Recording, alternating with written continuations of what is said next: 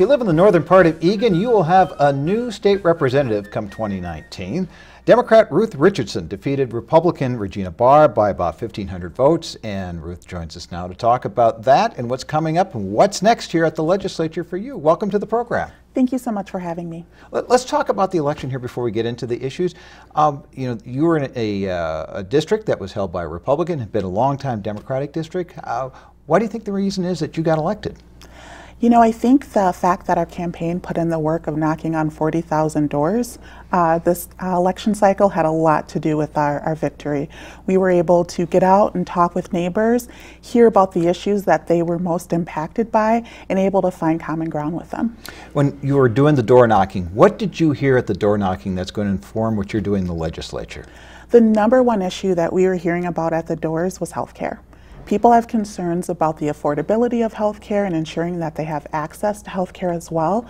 And so that is definitely something that not only I am interested in this legislative session, but it's going to be a top priority, I think, for all of us newly elected representatives. It certainly is going to be a topic that people are going to be wanting to talk about.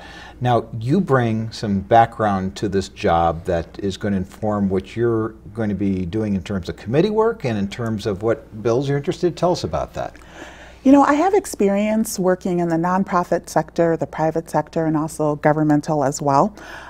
When I was in the private sector, I worked as general counsel for a mortgage finance firm, so I'm very interested in consumer-related topics and also regulatory issues as well, things like securities regulations. So the Commerce Committee is something that I'm very interested in potentially being a part of. I currently work with the Proof Alliance, which was formerly known as the Minnesota Organization on Fetal Alcohol Syndrome, an organization founded by former First Lady of Minnesota, Susan Carlson.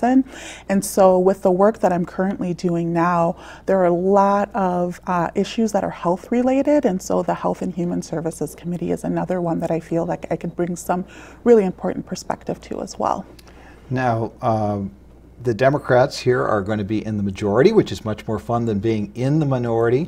What do you think the Democrats are going to be able to do this time around that they couldn't in the previous session? I mean, you weren't there for that, but you were watching, obviously.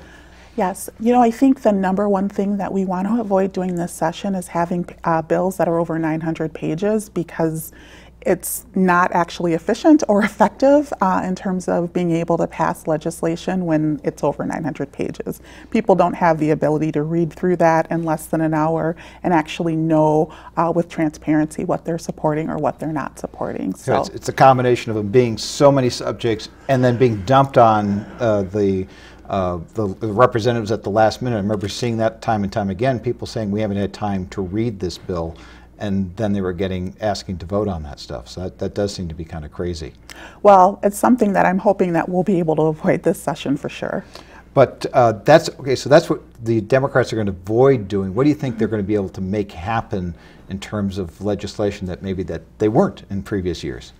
You know, I think one of the things that people are really expecting us to make some movement on are issues related to healthcare.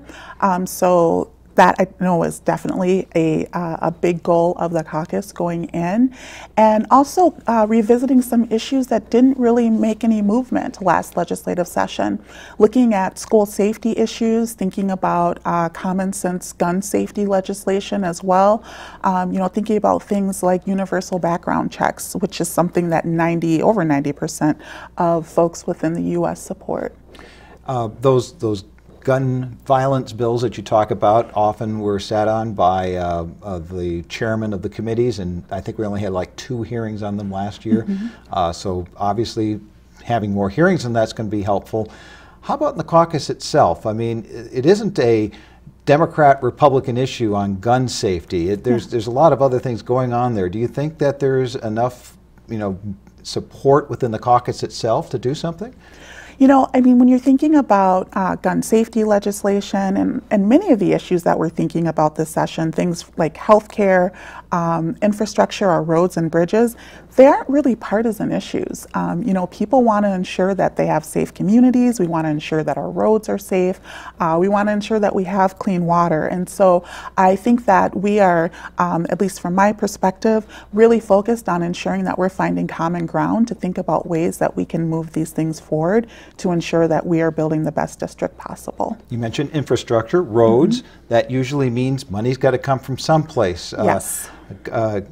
Governor-elect Tim Walz has been talking about that we need to raise the gas tax. What do you think about that? Well, I think when you're thinking about our roads specifically, we all remember the 35W bridge collapse, and no one wants a repeat of that. And when you're thinking about ensuring our roads are maintained and safe, that's something that everyone can get behind. And so I'm supporting what the majority of Minnesotans support as well, ensuring that our roads are safe. Speaking about the governor, or the governor-elect, he was recently meeting with a former governor, Jesse Ventura, and the topic was legalizing recreational marijuana. Yes. What are your thoughts on that? Well, with the work that I do at the Minnesota Organization on Fetal Alcohol Syndrome, we've been watching that very closely because we're also thinking about the public health consequences of that as well, thinking about things like prenatal exposure. And I think where we're moving towards legalization, and the questions that I have is how do we create a system that it's well regulated, so we're keeping it out of the hands of youth, and ensuring that we are maintaining a quality public health approach to it as well. Let's roll it back to just to healthcare here for a moment, because that seems to be the issue nationally that got as much attention as locally here in the state. What can the state of Minnesota do to help those folks who are saying, my healthcare bills just keep going up and up and up, and there's nothing I can seem to do about that? Where is the problem? Regulation? Is the problem the pricing? Where in the, I mean, this is a very complicated issue, so yes. I don't think I don't expect a simple answer. But what's your thoughts here? All of the above are really part of the problem. And the work that I do every day, I oversee a clinic, and so I know from a provider perspective that oftentimes there can be challenges in providing care when reimbursement rates are low. And so when we have very low reimbursement rates, it can be very difficult for people to get access to services because providers will be much more apprehensive about accepting different types of insurance based upon reimbursement rates. So reimbursement rates are something that are definitely an issue, especially for community-based clinics that are serving high-risk populations as well. Oftentimes, the cost of providing that care, they're not able to recoup through that reimbursement process, so they have to find ways to leverage that in order to provide charitable care. So that definitely is an issue. The rising cost is a huge issue. We need to figure out a way to control costs. And I think in terms of the complexity of the situation, the very first thing that we have the ability to do is to take the advice of Governor Dayton and expand the buy-in option for Minnesota Care to give more opportunities for people who are facing barriers accessing insurance. Next topic I have here sounds like a little bit technical, but actually it's pretty simple. It's called preemption. Yes. And this is where the state says, sorry, local government, we're going to make the laws, you can't. Yes. The last time around here, we saw that as a way to try to stop minimum wage laws from going into effect. We have a different mix in the legislature. I don't think that's going to be what's happening, but tell me what your thoughts are on that. Well, I think when you're thinking about cities specifically and the issue of preemption, oftentimes people who are closest to the issues are those who are on the ground working with them. And so cities bring a perspective to lawmaking that is much more difficult to have when you're thinking from the state level or even from the federal level as well. And so ensuring that people who are closest to the issues have a voice in deciding how those cities are run, I think is important. I know that it's come up with the minimum wage. It's also come up with smoking as well. I think Edina just recently passed an ordinance that raised the age for buying nicotine. And again, that's something that they really saw as being a really strong way to support their community, and I think we need to leave those doors open. The flip side of that is you have a patchwork of laws, and I mean, with minimum wage, there's always the argument, well, our economy is just a little bit different here than maybe some other places, but when you start talking about smoking, kids are kids no matter where you are, and the argument is, well, they'll just go into the next city to go buy those cigarettes. Is that something that should be addressed at the state level? You know, thinking about that with cigarettes, alcohol as well. There were times when people could cross state lines to get alcohol when they were maybe younger than the age of the state that they were living in.